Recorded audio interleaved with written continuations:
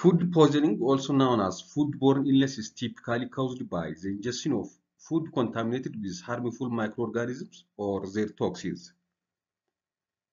Even if foodborne diseases are preventable, each year worldwide, unsafe food causes 600 million cases of foodborne disease and 500,000 deaths. 30% of foodborne deaths occur among children under 5 years of age. WHO estimates that 33 million years of healthy lives are lost due to eating unsafe food globally each year, and this number is likely underestimated. Food poisoning is caused by bacteria, viruses, or toxins in the food we eat. Viruses are the most frequent cause of food poisoning, followed by bacteria. The most common viruses and bacteria that cause food poisoning are norovirus, salmonella, clostridium, campylobacter, and staph aureus. From parasites, giardia, amoeba, and the tinea species are the most common. In addition, there are many toxins that can cause food poisoning. Some are produced by bacteria or in a food, and others are produced by plants and animals or fish or other organisms that are ingested. Foods most commonly associated with food poisoning include eggs, dairy products, meats, poultry, cheese, raw fruits and vegetables, usually unwashed one, and nuts and spices. These pathogens can cause a variety of symptoms depending on the type of organism and the amount of contamination. Some pathogens, such as staph aureus, produce toxins that can cause rapid onset illness, while others, like salmonella, may result in slower onset of symptoms.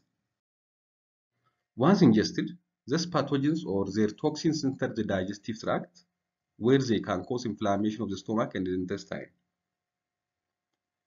In severe cases, the infection may spread beyond the GI, leading to more systemic symptoms such as septicemia. The clinical presentation of food poisoning can vary depending on the causative organisms, but the most common symptoms include nausea, vomiting, abdominal cramp, diarrhea, which can be watery or bloody, and fever. Symptoms typically begin within hours to days after consumption of contaminated food, with the severity depending on the pathogen involved. For example, in case of salmonella or campylobacter infection, patients may present with fever, chills, and abdominal cramp in addition to diarrhea. E. coli, particular disease caused by Shiga toxin producing strain, may lead to bloody diarrhea, and in severe cases they may cause hemolytic uremic syndrome, which can cause acute kidney failure. In contrast, norovirus typically causes a sudden onset of vomiting and diarrhea, often in clusters of people, such as outbreak in school. In the majority of individuals with mild to moderate symptoms of food poisoning, symptoms resolve in about 24 to 48 hours. However, if there are any signs of dehydration, such as decreased or no urination, dry mouth, increased thirst, dizziness and weakness, bleeding in the stool, fever, vomiting, or diarrhea that lasts more than 3 days, medical care should be sought. Diagnosis of food poisoning is primarily clinical, based on patient's history of exposure and the presenting symptoms. The physical exam will focus on signs of dehydration and abdominal tenderness.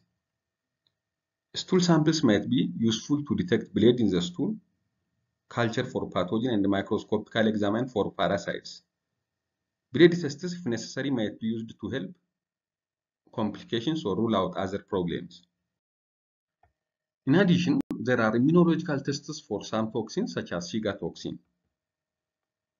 Definitive diagnosis depends on the identification of the pathogen or toxic material found in the individual. When we came to treatment, the majority of food poisoning cases are self-limiting and they can be managed with supportive care. The primary treatment goal is to prevent dehydration and alleviate symptoms. Oral rehydration solutions, which contain electrolytes and glucose, are essential to replace fluids lost through vomiting and diarrhea. In severe cases of dehydration or when oral rehydration is not possible, intravenous fluids might be necessary. Antibiotic treatment is generally not recommended for most cases of food poisoning. For example, for bacterial infection like Campylobacter and Salmonella, supportive care remains the cornerstone of treatment. However, antibiotic may be indicated in case of certain bacterial infections such as Shigella or Salmonella, especially immunocompromised individual or in case of invasive infection, if there is feature of systemic disease. For Clostridium botulinum, antitoxin administration is critical. Food poisoning can't always be prevented. However, these 4 steps will help reduce your risk of getting sick. Clean, separate, cook and chill. Wash your hands and work surface before touching any food. Wash your hands while you are preparing food. Clean your hands and work surface after food has been prepared. Keep raw meat, seafood and eggs away from ready-to-eat foods. Use separate cutting boards and keep raw meat away from other foods while shopping and in the refrigerator. Use a food thermometer to make sure foods are cooked to a safe temperature. See your refrigerator to 40 degrees Fahrenheit or 4.4 degrees Celsius.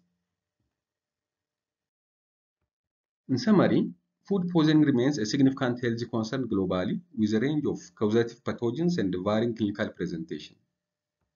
Timely diagnosis and appropriate management, including rehydration and supportive care, are essential in treating most cases.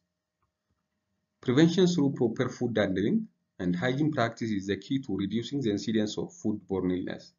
Thank you for watching.